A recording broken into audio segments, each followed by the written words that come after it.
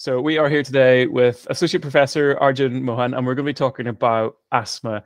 Dr. Mohan, would you be so kind to tell us a little bit about your research interests and your career interests, and then we're going to dive into ATS 2023. Absolutely. Hi, Phil. Thank you for having me today. So my research interest centers around asthma.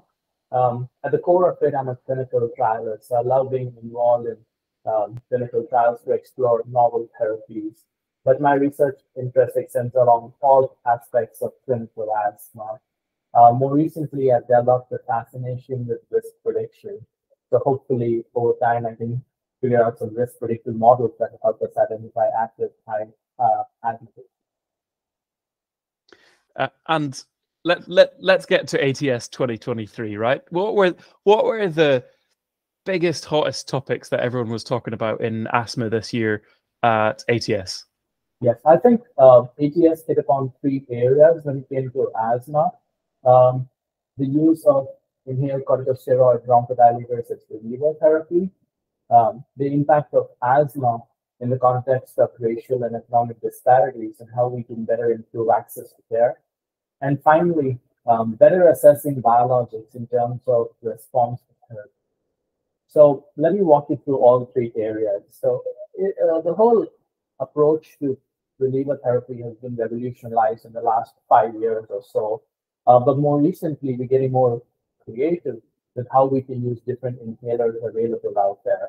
So we've heard a lot about inhaled corticosteroid formoterol being used as a reliever, but now we also heard about inhaled corticosteroid short-acting beta agonists as a single inhaler being used as a reliever strategy. So there was a lot of debate about it, debate comparing the old inhaled corticosteroid formoterol with the inhaled corticosteroid albuterol, debate about how we can expand the reach of these inhalers, how we can better deploy them, and of course the economic and environmental impact, because there's some concerns about those things as well. There are ongoing concerns that despite all these advances in asthma, we're leaving a lot on the table in terms of not getting to the highest risk patients out there.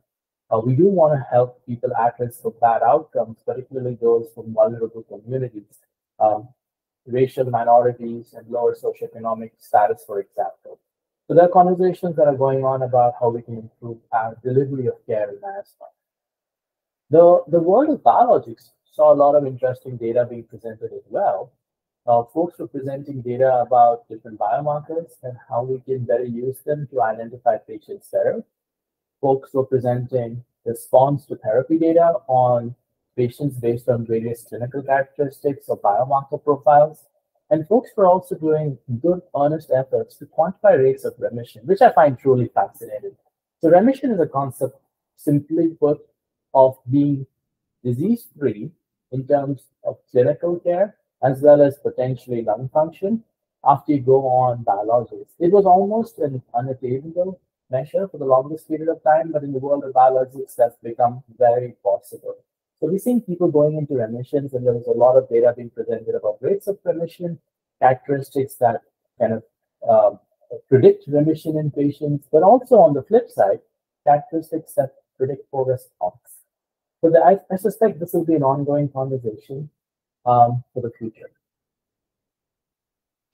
And speaking of the future, what do you think, if we're looking at ATS 2024, for instance, what are the hottest bits of research that are currently ongoing that we might see some presentations about at ATS 2024? A little bit of a crystal ball, but what, from your opinion? Oh, absolutely. And so you must forgive my biases here because I'm involved in some of this work. But we're going to see exciting data being presented from the PRECISE trial. So the PRECISE study is an NIH-sponsored study that's using biomarker-based information to devise targeted interventions in asthma. It's an ongoing study, but it's close to getting in some interim analysis done.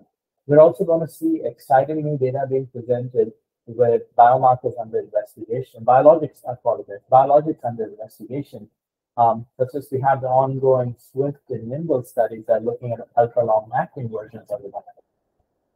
Finally, there's always hope and aspiration that we continue the conversations with anti-inflammatory reliever therapies. This is still a new space. The results of the Denali study, that's a study where they looked at mild to moderate asthma patients and evaluated albuterol budesonide combination inhalers, were just presented at ATS 2023. But we want to look at the full data. We want to look at the final outcome. So that's to be determined yet. Super. Dr. Mohan, thank you so much. Really great summary of what was happening at ATS 2023 and a little glimpse about what might be coming down the line at ATS 2024. Thank you so much for your time, and we're really looking forward to seeing some of those results pan out over the next year. Absolutely. Thank you for having me, Phil. My pleasure.